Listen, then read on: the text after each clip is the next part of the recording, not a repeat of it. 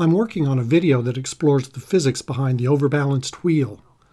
The overbalanced wheel has been advocated as a perpetual motion device for the past 1,000 years or so. As a side project, I thought, why not build an overbalanced wheel myself? Here it is, a wheel with 4 pendulums. Note that the pendulums on the left extend further from the axis of rotation, so the gravitational force should exert a counterclockwise torque and keep the wheel spinning, in spite of the fact that friction and air resistance will try to make it stop.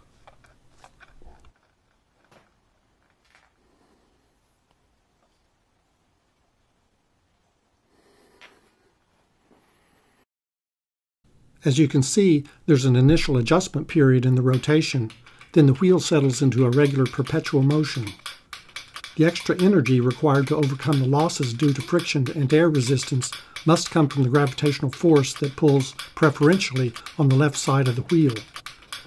And if I were to reduce the friction and air resistance, we could use that extra energy to, say, power a light bulb.